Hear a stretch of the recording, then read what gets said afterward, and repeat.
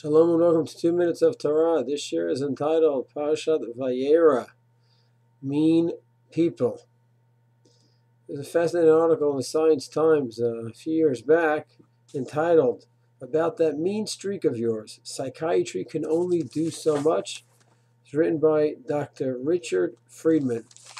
He has a simple question. With psychiatry, he deals, of course, with a lot of different cases, people with neurosis, psychosis, treating a patient in the clinic with psychosis and clearly unstable.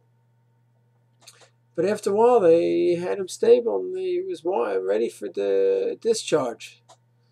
And he was still doing some very mean things. He would call up the residents, the nurses there, and speak in a disgusting manner, an inappropriate manner. And Dr. Friedman confronted him. And Dr. Friedman realized that he has no psychiatric issues anymore. He's simply a mean person. And he writes very, very interestingly, and I think sheds some light on our approach, the Torah approach to meanness. So he writes, Dr. Friedman writes, it's not fashionable in our therapy-friendly nation where people who behave obnoxiously are assumed to have a treatable psychiatric problem until proven otherwise. Meaning we just assume he must have some psychiatric issue. And he writes, many of my colleagues would argue that a person who is mean, he must have a personality disorder, a category that is broad enough to encompass nearly every variety of human misbehavior. Of course, everyone has personality traits, but when they cause major problems in relationships and work, they cross the fine line into disorder. On the other hand, maybe the person is simply mean by nature, a concept that may sound heretical coming from a psychiatrist because it seems dangerously close to rendering a moral judgment on a patient's soul. What Dr. Friedman is saying is that he thinks in the world of psychiatry, a person who's acting mean, inappropriate, nasty, well, maybe there must be some psychiatric issue over here. The fact is, he's saying it's just not true. He was born mean, and that's where he is, and it's not for a psychiatrist to fix it. What does the Torah, Judaism, Yadut say about such a question?